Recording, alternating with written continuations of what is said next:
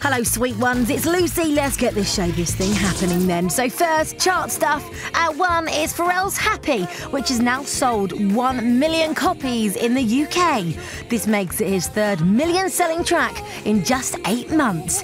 And he becomes the only act, apart from the Beatles, to achieve 3 million sellers within a year. What you want to hear. Sam Smith's at 2 with Money on My Mind. I do it for the love. And Clean Bandit's Rather Be is at 3.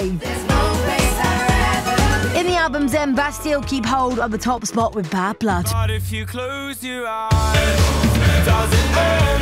Riri then getting in the fashion spirit at Paris Fashion Week. She rocked up in some lace and a furry scarf thing for the Jean-Paul Gaultier show.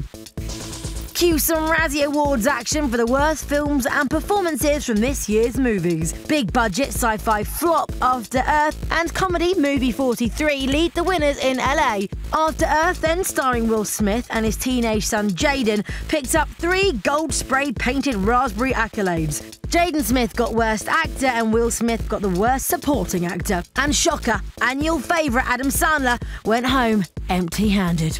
Coming up, there is so much more awesome stuff. Do not move an inch.